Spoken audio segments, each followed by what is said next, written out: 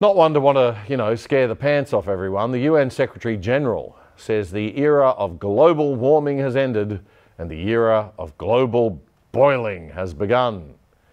As a mere mortal, it's hard to know what the hell is going on.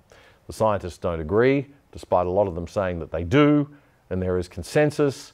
There's consensus about some things and not about others, like the rate of warming and the causes of warming and whether there's a damn thing that people in small countries like Australia and Great Britain can do about it.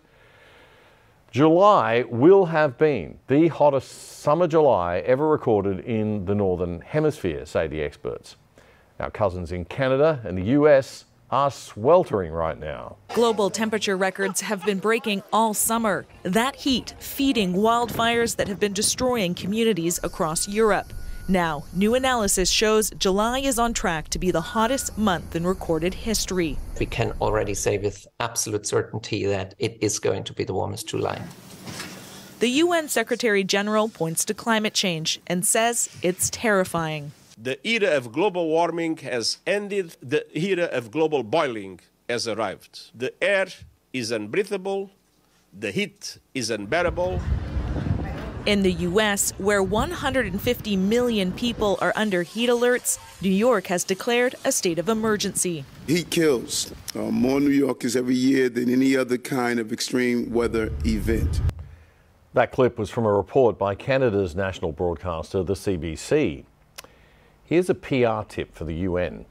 If you want to add credibility to your cause, hysterical rhetoric like global boiling doesn't help. It has the reverse effect. It makes you look like irrational fools.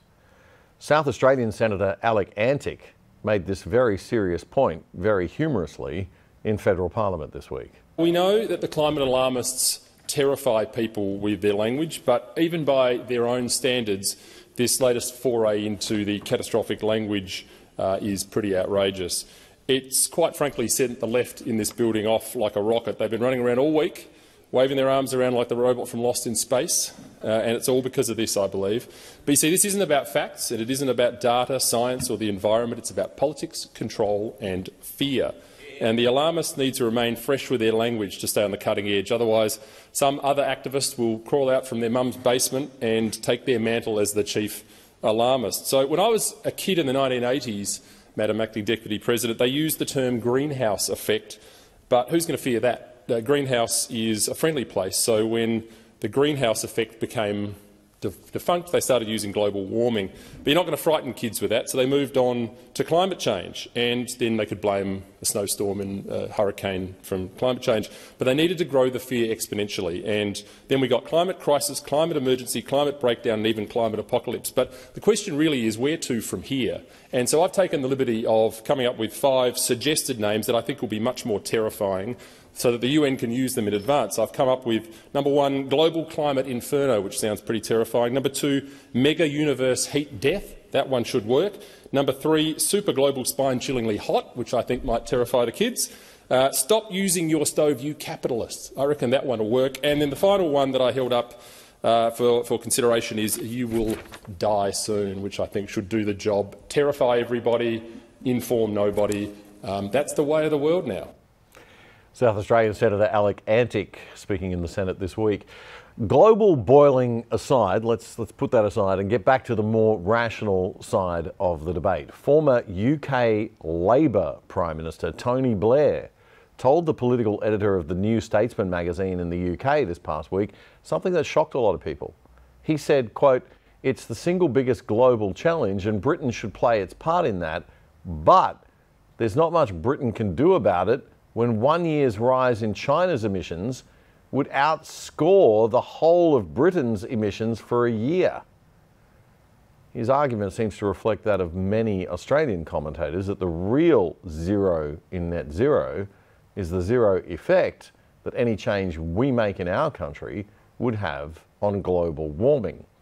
That it's just shooting ourselves in the foot to cut back on our coal and other industry to reduce carbon emissions, while other bigger countries continue to increase theirs.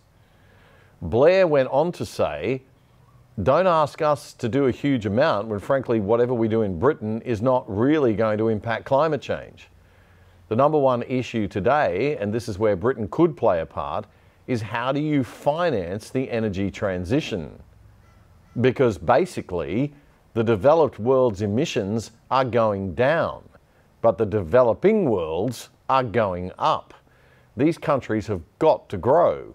So how do you finance the transition? Secondly, how do you accelerate the technology? Well, I'll tell you how. Capitalism. More technology and more development, not less. That's the real solution to climate change. But it's not the one that the Greens want to hear. They've been trying to use global warming to push a socialist and globalist agenda of centralised control. So having a real technological solution isn't in their political interests. It'll just stuff them right up. With energy prices on the up and up, adding to other inflation pressures, Aussies, like their British cousins, are fast waking up to the fact that we might be, as the London Telegraph newspaper puts it, moving towards net zero at a speed near the limits of what the electorate will bear. The Labour Party in the UK has already all but abandoned its £28 billion a year green prosperity plan.